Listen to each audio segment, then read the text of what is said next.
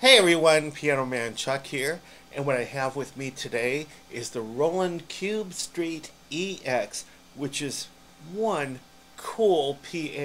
It is 50 watts of power, and not only is that 50 watts of power when plugged into your AC mains, it's also 50 watts of power when running on 8 AA batteries.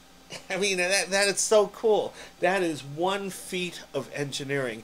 Unlike other battery operated PAs that Roland has produced in the past, where you get more power when you're plugged into the AC mains and a little bit less when you're running on penlight batteries or AA batteries, this one gives you 50 watts of power whether you're plugged into the AC mains or running on batteries. That is so cool. I don't know how they did that, but they did it. So kudos to Roland for that. That is really an accomplishment and a feat of engineering right there. All right, so let's go over some of the things that this does. All right, you got 50 watts of power, which is 25 watts per side.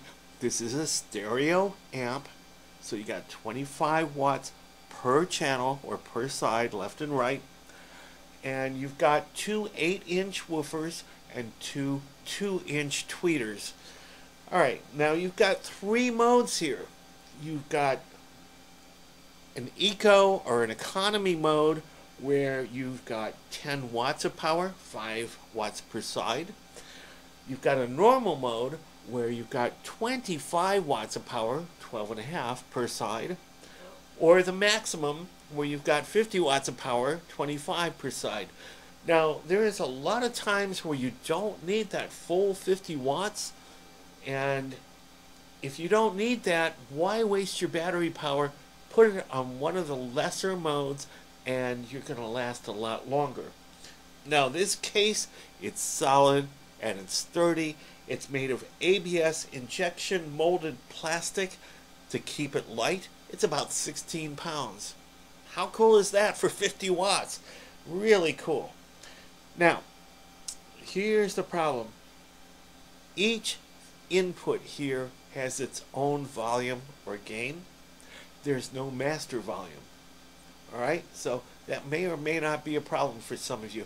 The first 2 inputs are mic inputs or guitar inputs.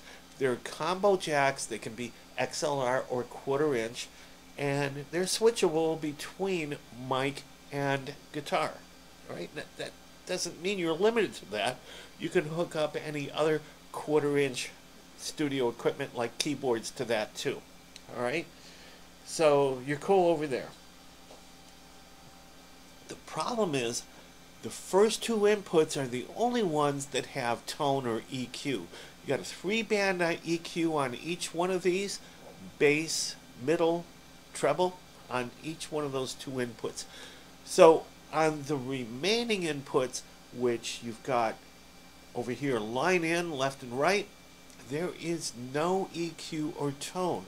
So if you're plugging in a keyboard, which is recommended for the line in, unless your keyboard has tone or EQ, you are stuck with what you're plugging into this with. And basically, if you're doing that, this thing falls a little bit short on the bass and a little bit too tinny on the high. So you need that EQ. If you're plugging in an MP3 player or something else with your smartphone or tablet or whatever, going to the audio input, which is a 1/8 inch stereo mini jack, same thing. You've got that volume control, but you don't have EQ or volume, and it's going to be a little bit short on the bass and tinny on the treble. So whatever you're using as a sound source, you better have some kind of EQ or tone control there. Otherwise, it's going to sound short on the bass and tinny on the treble. Alright, so that's the shortcomings of this amp. Now,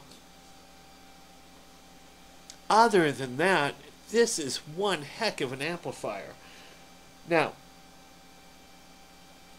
the first 2 channels, the first channel has reverb control. The second channel has a reverb, and chorus and delay. It also has Cosm amps, and with those you have lead, clean, crunch, acoustic, guitar. You also have a tuner here, so you can tune your guitar with this. How cool is that? Now you got foot pedals to control whether you're using channel 1 for reverb or channel 2 for reverb or chorus delay. You can turn each one of those on or off with separate foot pedals. Now, like I said, without the tone or EQ controls, the bass is a little bit lacking. You have the bass there, it's just a little bit lacking without the tone or EQ controls. And the treble or the highs, you have the capability of sounding really good. It's just a little tinny without having tone or EQ controls. So what a lot of people have been doing, and I got this from some of the forums online, they are replacing the built-in 8-inch woofers with Jensen's. They're using the Jensen Mod 8-20, which is a 20-watt, 8-inch, 4 to 8 ohm speaker. They're claiming it has fuller sound, it's lighter weight, it's about $35 to $45 each. So you're talking about $70 to $90 to upgrade this to the Jensen's. But it might well be worth it, because not only do you get an upgrade in the sound quality, they each weigh about a pound less than the speakers that they're using built into this Roland Street Cube EX. So you're going to get about 2 pounds less. Instead of weighing 16 pounds, this is going to weigh 14 pounds. Now, let me go over the cons. I mean, there's a lot of positives to this, but there are also cons. Let me go over the cons. There's no master volume. In other words, if you want to bring the volume up of everything that's plugged into this, the only way you're going to do that is by bringing up the volume of each separate input by itself. There is no master volume. And like that, there's no master tone EQ. In fact, the tone EQ is only on the first 2 channels. So if you want to bring up the EQ for the entire mix, you have to do it only on the first 2 channels. The other 2 channels, you got to do that with the instruments that are plugged into that. So if you're a keyboard player, you should have a keyboard that has EQ or tone right there on the surface. Otherwise, you're going to have to go through a menu, which may or may not be a problem for you. And then there's other keyboards that don't have tone or EQ at all. If that's the case, you probably don't want to consider this unless you plug your keyboard into the first 2 inputs. Then you have control. All right? But if you're going to do that, then you don't have mic inputs, you don't have guitar inputs. All right, now, the tilted design, which is, it's really cool if you're going to use this as a stage monitor, but personally, I think that tilted design is a mistake. You have other Roland products which, you know, they're straight, but they have a mechanism in there where you can manually tilt it. So that's a better way of implementing this thing. But by having it tilted like this, it's really bad, because if you're going to put this on a speaker stand, you can't have it tilted like that. So instead what they do is they have the speaker stand mount right here on the side, so you're turning it like this rather than like this. So turning it vertically like that, the speakers are now all vertical. Now, when you have it like this, you've got stereo separation left and right. That's the way your ears are designed. Left and right, horizontal. You turn this up vertical, you lose that separation. Bad design right there. So that's the cons right over there for that. All right. And other than that, this is a pretty cool amp. All right, let me go over all the knobs and inputs and things like that. All right, so when we're looking at this from the top view, this is what we're looking at. Let's go from left to right. All right, starting on the left, you've got a thing over here. This is the mic/instrument section, and underneath that you've got the equalizer, bass, middle, and treble, and you also have a reverb. And underneath that you've got a combo jack, which can accept 1/4 inch or TRS, and you've got a switch to tell it what instrument you're using, whether you're using a guitar or a mic. Then you have a volume or a gain control. All right. Next, over to the next section labeled mic/guitar. Got a little bit more control over here. Not only do you have the 3-band equalizer like you have on the first input, you also have your reverb just like the first input, but in addition to that you have a chorus and delay. All right? And in addition to that, you have a Cosm effect section, and you also have a tuner, so you can tune your guitar, which is a really cool thing to do. And going into the next section, audio in, which is an 1/8 inch stereo mini plug.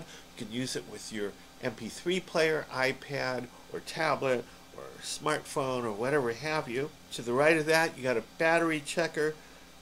You push the button, it tells you whether it's full, half, or low, so you can check the status of your batteries, which is a really cool thing. Below that, you've got line in, 1/4 inch, left or right, or both. If you're using the left, it's a mono, just like pretty much any other setting, and you have the volume or gain control for that as well. You have your power switch next to that, and above that, you have your output power, which is 3 different powers. You can have eco or economy mode, which is basically 10 watts, 5 watts per side, left and right. You have normal mode, which is 12.5 watts per side for a total of 25. And you have max, which is 50 watts or 25 watts per side. All right, now going over the rear section over here, let's start from left to right. Got your DC input, so when you plugged into the mains, you got a little brick that goes between the mains and here, and then it plugs into here. You got your 12 volts there. Headphones can plug in to the next jack over there. Aux in, this is a 1/4 inch stereo aux in, which is really cool. I don't see that on too many things, but they have that. Then you have your line outs, left and right line outs, so you can feed that to front of house if you're using this as a monitor, or to your recording equipment, or to a PA, or whatever. But be advised that these volumes affect the line out. It's not a true line out, which gives you line out no matter what everything is set to. No, it's affected by the individual volumes of everything else. Alright, now foot switches, those are really cool because the first 2 sections, like I said earlier, you've got reverb capability, and on the second section you've got not only reverb, but you've got delay and chorus and all that stuff. Well, the foot switches that hook up to each one of these, you can control whether you have that on or off for each section. Very cool thing. Now, let's see what this sounds like. I've got a keyboard hooked up to the line inputs over here. So I've got it in eco mode right now, and I've got about 1/4 of the volume.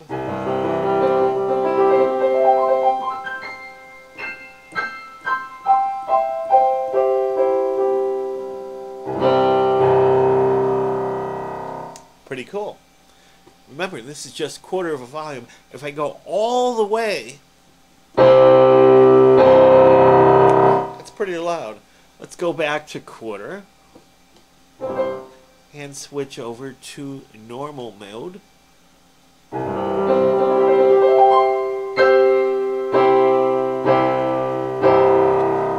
Again, that's quarter volume. Let's go all the way full volume on normal mode. A lot of power there. Let's go back to quarter volume and switch over to max mode. A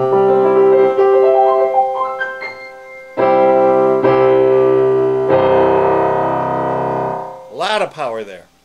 Let's go over to full volume.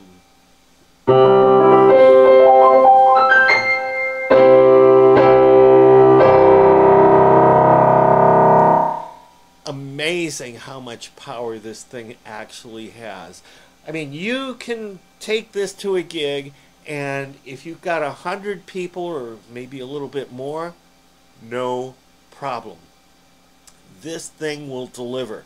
No problem at all. Let's go back to quarter power.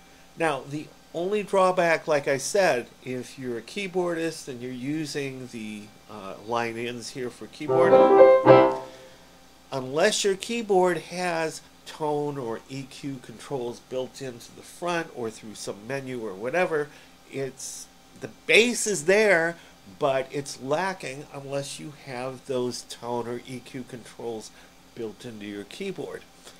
The treble there, it's a little bit tinny, but again, unless you have the tone or EQ built into your keyboard, you cannot control that. So let me demonstrate here again. Let me move those to the first two inputs. Okay. Let me go back to economy mode.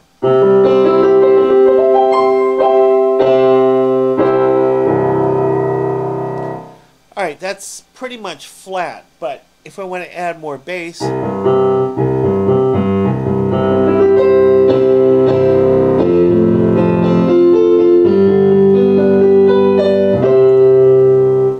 again a little bit more mid-range,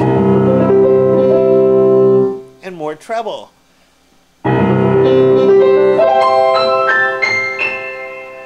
So I have a lot more control over what my sound sounds like if I'm a keyboardist. Alright, really cool. But again, if you're going to use your keyboard on the first two inputs, you lose the ability to plug in a guitar or a mic. So if you're going to be playing with other people who are guitarists or singers, or maybe you are a keyboardist and you are also singing, you've got a mic, this isn't going to work. You're going to have to go back to the line-in section and hook your mic up to one of these two. Alright, so that's the drawbacks. And again, no master volume, no master EQ or tone control. So if you've got a bunch of instruments hook up to this, mics, guitars, keyboard, and you've also got your audio in hooked up as well, there is no way to increase the master volume of everything. You have to use the individual gains for each individual input to increase the entire thing. Otherwise, this is really one awesome amplifier. I can't recommend this highly enough. And I've got a Roland KC110, which is awesome by itself, but unlike this, you have a master volume and you have master tone, which is nice. But this does things a little bit different, and depending what you're looking for, either one is going to suit you fine. But if you need the power, this is the one. And the price they're asking for this, yeah, it's expensive, but for what this does at 50 watts, I mean, it just blows people away. It blows me away for the amount of volume it produces on 8 AA batteries. Unreal. Anyway, hope this helped you out. Piano Man Chuck, peace out. Thanks for watching.